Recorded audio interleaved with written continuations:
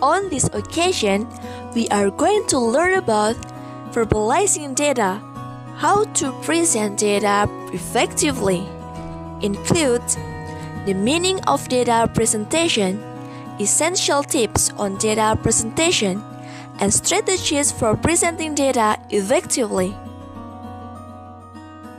Do you know what is data presentation? So guys, in many ways, data presentation is like storytelling, only you do them with a series of graphs and charts. Presenting data involves the use of a variety of different graphical techniques to visually show the reader the relationship between different data sets, to emphasize the nature of a particular aspect of the data, or to geographically place data appropriately on a map. And presenting the data includes the pictorial representation of the data by using graphs, charts, maps, and other methods. These methods help in adding the visual aspect to data, which make it much more comfortable and easy to understand. This visual representation of data is called as data visualization.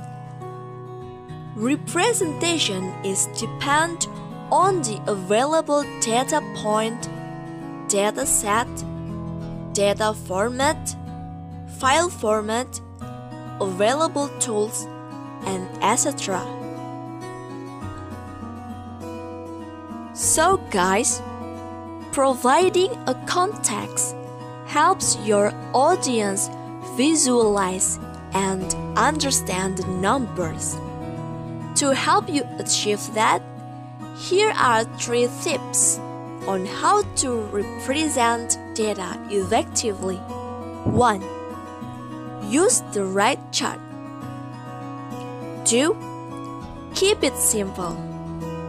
3. Use text wisely and sparingly. And guys, it will be explained in the next slide. Enough for me, and thank you. There are 3 essential tips on data presentation. The first is use the right chart. Selecting the right chart type is by asking yourself how many variables do you want to show, how many data points you want to display, and how you want to scale your axis. If you have data you want to visualize, make sure you use the right charts. While your data might work with multiple chart types, it's up to you to select the one that ensures your message is clear and accurate. Remember, data is only valuable if you know how to visualize it and give context. Before making a chart, it's important to understand why you need one. Find patterns, identify trends, and tell a story. Think the message you want to share with your audience. Jadi, sebelum membuat bagan atau grafik, penting untuk memahami mengapa kita membutuhkannya. Bagan, peta, dan infografik membantu orang memahami data yang rumit, menemukan pola, mengidentifikasi tren, dan pikiran tentang pesan yang ingin kita bagikan dengan audiens, agar membuat grafik atau bagan pada presentasi kita menjadi menakjubkan dan kuat untuk mendorong keterlibatan audiens. There are 4 main types of charts. The first, comparison charts. The second, relationship charts. The third, composition charts.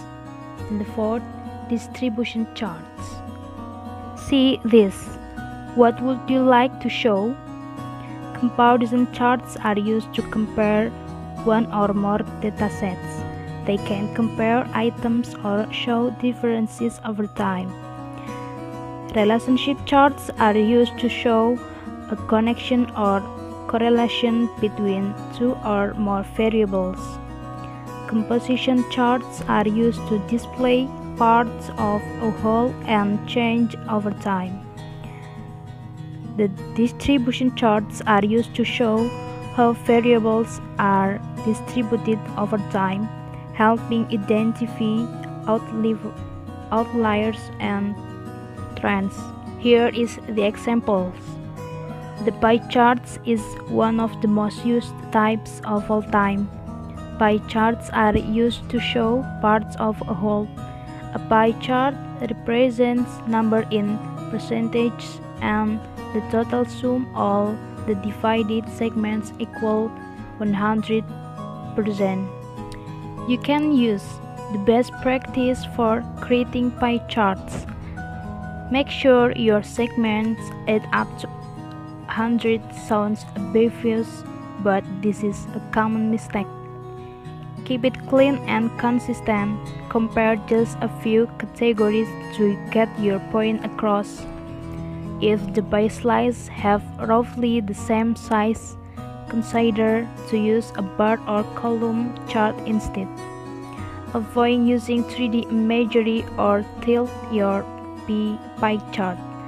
This often makes your data impossible to read because your viewer is trying to quickly compare angles. And the other example is line chart. Reveals trends or change over time. Line charts can be used to show relationships within a continuous data set and can be applied to a wide variety of categories, including daily number of visitors to a site or variations in stock basis. And the second is keep it simple. When it comes to making qualitative data digestible, simplicity does the trick. Limit the number of elements of the slide as much as possible and provide only the bare essentials. See how simple this slide is? At one glance, your eye immediately goes to the percentage of the donut because there are no text box, illustration, graphics, etc. to distract you. Sometimes more context is needed for your numbers to make sense. In the spirit of keeping your slides neat, you may be tempted to spread the data across two slides, but that makes it complicated, so putting it all on one slide is your only option. In such cases, the mantra of keep it simple still applies. The trick lies in neat positioning and clever formatting. In the above slides, we've used box to highlight supporting figures while giving enough attention to the main chart. This separates them visually and helps the audience focus better. With the slide already pretty full, it's crucial to use a plain background or risk overwhelming your viewers. That's it from me. Thank you. Use text wisely and sparingly. The text plays a vital role in data presentation and should be used strategically. To highlight a particular statistic, do not hesitate to go all out and have that be the focal point of your slide for emphasis. Keep text to a minimum and as a supporting element. Maksudnya, gunakan teks dengan bijak dan hemat, karena kita menceritakan sebuah cerita dengan angka. Bukan berarti teks tidak dapat digunakan. Faktanya, hal sebaliknya terbukti benar. Teks berperan penting dalam penyajian data dan harus digunakan secara strategis. Untuk menyorot statistik tertentu, jangan ragu untuk berusaha dan dijadikan itu sebagai titik fokus slide dalam penekanan. Minimalkan teks dan elemen sebagai pendukung. The next material about 5 strategies for presenting effective data. First, ask yourself some questions.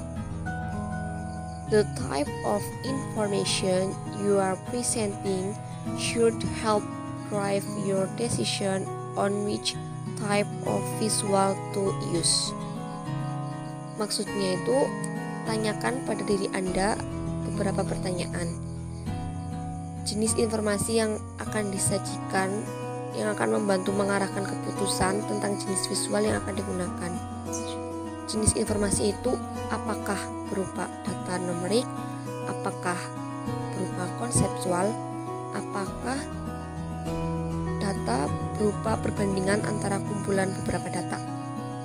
Jadi intinya itu bertanya kepada diri sendiri, informasi apa yang akan disajikan. I think enough for me. Thank you and wassalamualaikum warahmatullahi wabarakatuh. And the next strategies for presenting effective data is identify your exact purpose.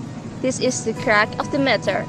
You have to be able to succinctly identify what your message is and why anyone should even care about it. Consider yourself a new fiction writer of sorts. A journalist who writes an editorial must clearly state his message and back it up. A student crafting a research paper must have a thesis statement in his introduction, and a marketing creating copy must have a defined message for each piece. As Jody Wright from the Professional Writing Service states, no piece of writing can engage an audience unless it has a thesis and a purpose. It has to purpose a thesis and explain its importance to the reading audience. Otherwise, there is no reason to write the piece at all. The question to ask yourself is so what? This according to author called Kraflick in his book Storytelling This with Data. He suggests that before any attempts to put together a graphic story, the creator explains the information verbally to someone unfamiliar with that data or information. Be certain that the listener can debate back not the numbers necessarily, but the point of the message. And for the next one is get old school. Instead of jumping right into an Excel or PowerPoint template, sit down and think about how best to represent your story.